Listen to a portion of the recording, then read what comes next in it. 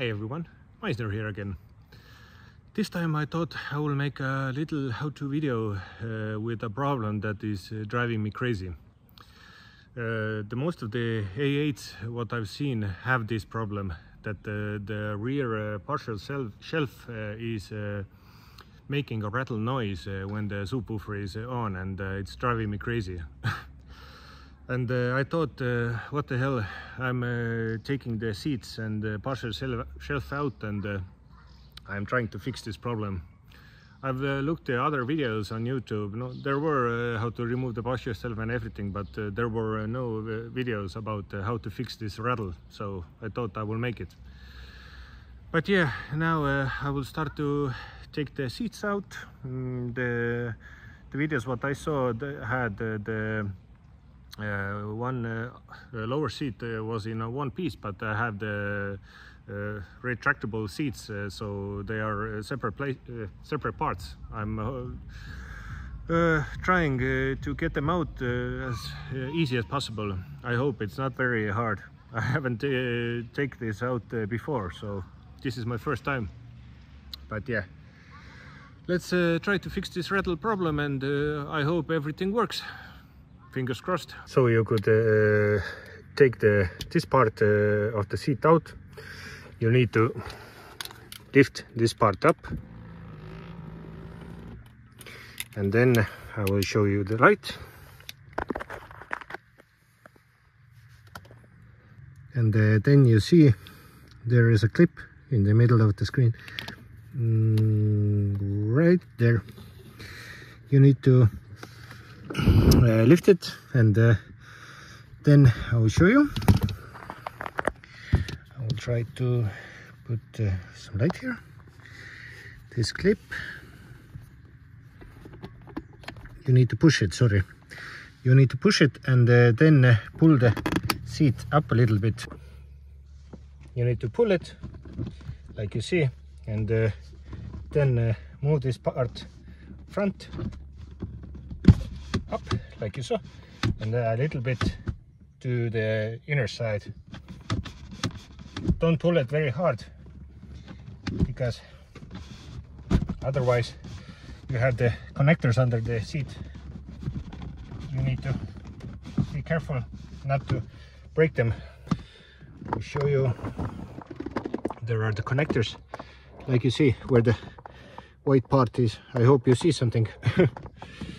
And the other part is holding also. Oh, this came out. And now I need to remove the connectors what are under the seat. The connectors are there, and when these are out, I need to take the seat out. But I have to see how these come out.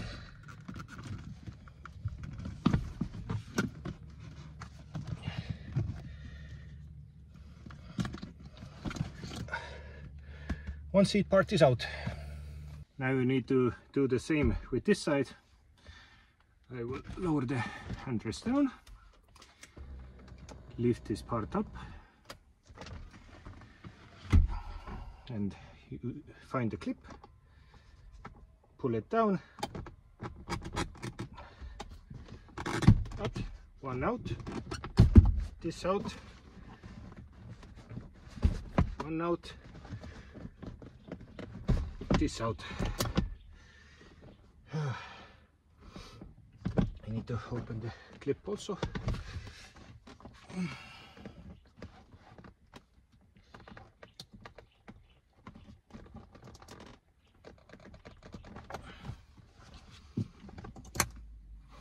And this part of the seat is out. It seems these parts need some vacuuming. I will clean this part later when I got this part removed and fixed. But let's go on. For these connectors, this came out really good, but this was attached with a cable tie. I removed this part, and this clip just broke, but there was something like this.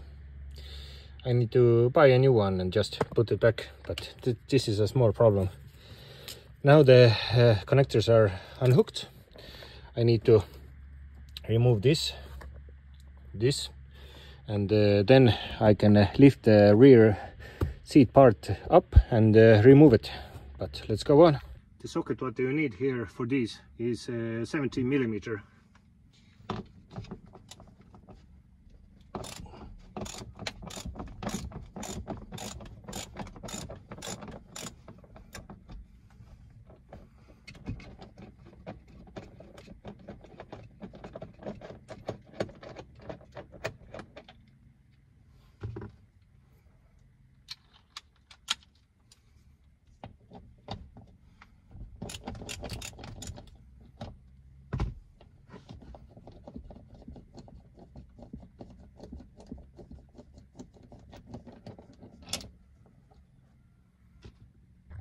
I forgot to say that there are bolts also here. One is under this carpet, but the other one is under here, and I don't know how I can remove it because the carpet is so tight, and the factory manual says that you need to pull this carpet away and open it. But this is the easy part here, but I will try to remove this. I don't know how. I pulled this carpet part away with a force, so at least nothing didn't break. Now we need to open this also. I already opened the other side, and I can lift this one seat part out.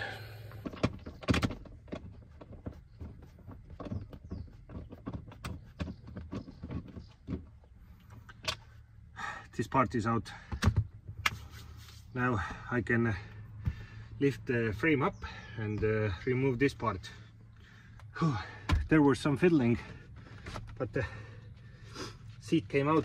There's a bracket behind the seat. I will show you once, not right away. And this bracket needed to be, the seat needed to be lifted up from the outside the bracket and pulled to yourself, no, towards you. And now I got this part out, and now I need to remove the, where is the seat belt part. There's a clip here, and now I can lift the seat part out. This is quite a heavy one.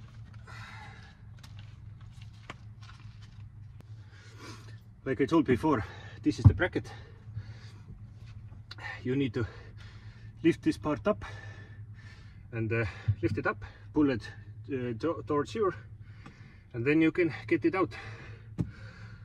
Now I need to do this to the other side also, and then I need to wash my hands because it's quite dirty in here, and then I can start removing the upper trim, and when this is removed, then I can start removing this part.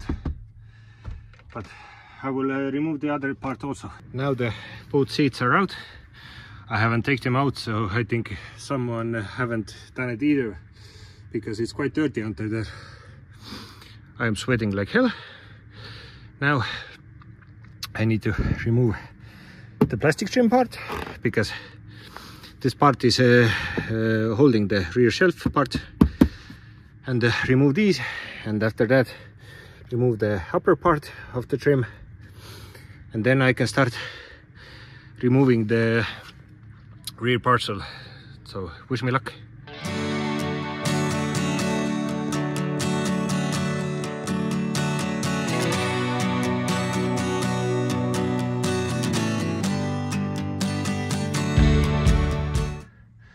I don't want to remove anymore.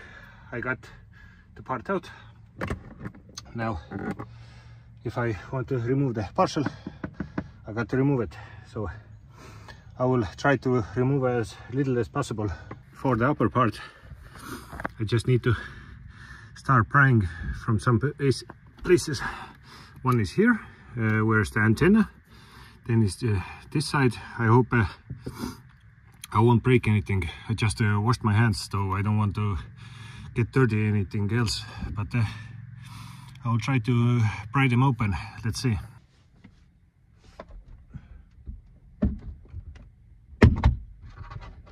part comes quite easy.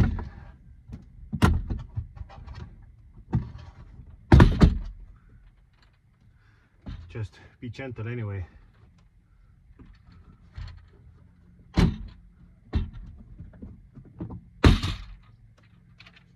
This came out. I will put it away because it's white Alcantara and I don't want to get it dirty. Under the cover there's a T20 Torx. You need to remove this also. Let's remove this. Let's put it outside. Now there are screws. There are screws under here also. I have to remove these clips and I will see what screws are there. I looked, there are T25 Torx here. There was a T20, these are T25. To pry these covers open I used a plastic trim tool. Then I won't damage the Alcantara and everything is okay. I use this set and it's very good for such a delicate job. Now I got the hinge removed. Now I start to pry this part out and then I can remove the entire part and remove the socket for the light also. But I will remove it and I will show how it went. I got this entire part out. I will show you where are the clips. So if you want to remove it, then you know where to pull it. Rear curtain is there.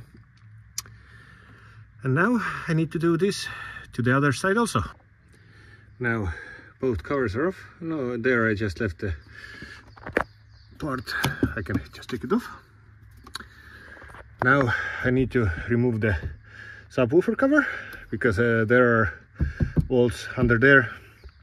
Remove this and maybe then I can start to lift this part up. I don't know what I will put under there, but maybe I will go to a local sound company what is dealing with these problems and maybe they can help me with the solution. This was really a difficult job. The pins what are here, they are holding so tight. From there you need to pull it up and from this side you need to move it to yourself. I will show you the cover. The cover is here. This is the part what is next to the window side and this is the part what came out.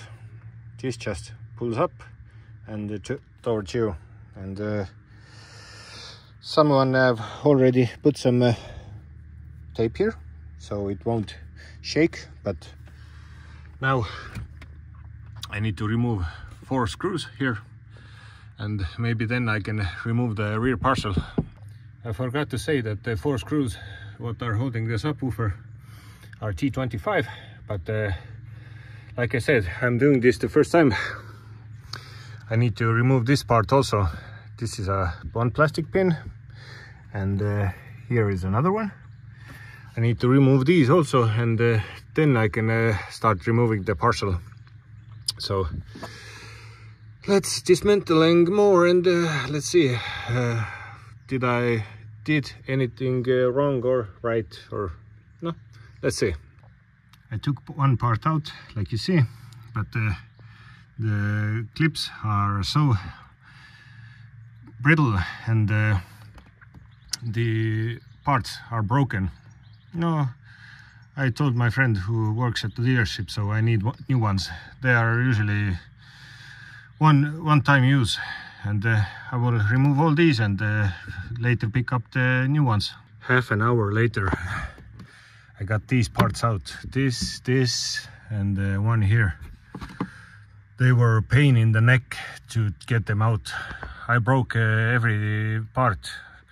I will put new parts here, new clips. So they were so stuck. I think they are here from 2012, but yeah. Now I will remove this part, and I need to remove the clips from the other side also, and then finally maybe I can take the rear parcel out. When I remove these parts, then I forgot that I need to remove the seat belt also. Oh, the seat belt is under here. I need to remove this, and then I can start taking the parcel shelf off. I removed the seat belt from the side also, and I need to remove the other side. And now the parcel shelf is loose, and I need to take it out. Now I got the parcel shelf out. It's quite a big job to do it. I have already messed with a couple of hours, but now I need to remove the rear curtain because the sound is coming from here, and I saw that rear curtain has a couple of bolts here, one here and the one near the other side, and I will remove this, and I hope I can get some sound venting under it, and so it won't make the rattling noise anymore. I forgot to say that when I want to remove the rear curtain, I need to remove this speaker, I need to remove the subwoofer, I need to remove the other speaker. And I checked the factory manual that I have to remove the rear trims, side trims also, where the curtain is moving. And then there is a connection, should be there. And I need to remove this also, and then I can slide the curtain towards me and take it out. I came inside the car, and the doors are closed because outside it's raining and I don't want to get wet. I finally got the guide rails out.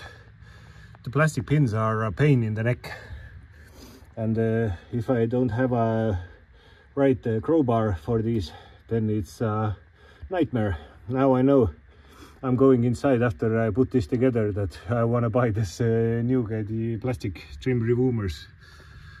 But now everything is out. I have to check now. There should be only curtain removal, but let's hope I can get it out. I am so exhausted. I started working with this at 11, and now it's almost 7. I finally got the rear curtain out. This is the part where I tried to press the two-sided tape out. But now I will show you the part. The places what are making the noise is this, and this is the other side. I will try to, I think, yeah, there are metal clips here. I will try to press them down. No, maybe when I try to open this, it was pulled out. I will try to press it down as much as possible, and maybe to put some sealant between it, and then start to put everything back together. This is a nightmare job. I don't recommend this to anyone, but if you're handy and you want to do it, then you can do it. You can watch my video and go for it. I am not jealous. I found out where the problem is. It seems that if the base is moving, like you see, the clips have been loosened up, and like you see, this cover is moving. I don't know if you can hear me, but it's making a clipping noise. And now I will try to, I will put some tape between the edges, and then I will try to push the clips back as strong as possible, so it will tighten and won't move anymore. And let's hope this helps. So now it's time to put it all back together. I put some tape under here, and already pressed these connectors together so it won't move anymore. And I put also tape here because this is a metal pipe, and it was going next to the plastic part here, and that was making a noise. And yeah, now I will try to test it. I will put it back. I will put the subwoofer in, and I will try to see if the curtain is still shaking. I hope not. Good morning. It's the next day. I finally got my baby back together. It's an awful job to do. Now I know why dealerships ask so much money if they want to disassemble this. But I finally got it back together. Yesterday I started at 11 a.m. and I finished at 21:45 p.m. Today I started at 6:45 a.m. and right now it's 10:15 a.m. I was inside for maybe 30 minutes because it started raining outside, and I didn't want to get the interior wet. But yeah, it's an awful job if you don't have the right tools. The Audi clips, what are holding most of the rear part, they are so small, and I have a crowbar to remove these, but this is too big, and I need to buy smaller ones. If you have the right tools, then you maybe have 2 hours ahead because the job to remove them without the proper tools, this is very awful. My hands are hurting. I am scratched everywhere, and it's a pain in the neck. But yeah, I just tested the part where it was making the rattle noise. There is still a small rattle noise, but it's much better than it was before, because before it was like a brr, brr, brr, but right now it's like bzz, bzz, bzz, really small sound. I don't know what else I can do to remove them. Like you saw yesterday, I put it all so together as tight as possible. I put tape between them, and it's a bad engineering job. But yeah, now I am going to the Calibra, because the Calibra had a problem also. Some water came in from the right windshield edge, and yesterday I went and had it glued once again, and now I have to put the glove box and everything back in. So this car will be complete also. It's not very hard to do these jobs and film for you, but I am trying to give you as much as tutorials as I can, so your life would be easier than mine. I did this job for the first time in the Audi, and it was very awful. Yeah, but if you like my content like usual, hit like, hit subscribe, and feel free to comment and tell me what you think about this video, and was this tutorial helpful. And if you have any questions, just ask. Now I know how to take this rear part out of the car, and where clips and everything are. But yeah, see you soon on the next video. Bye.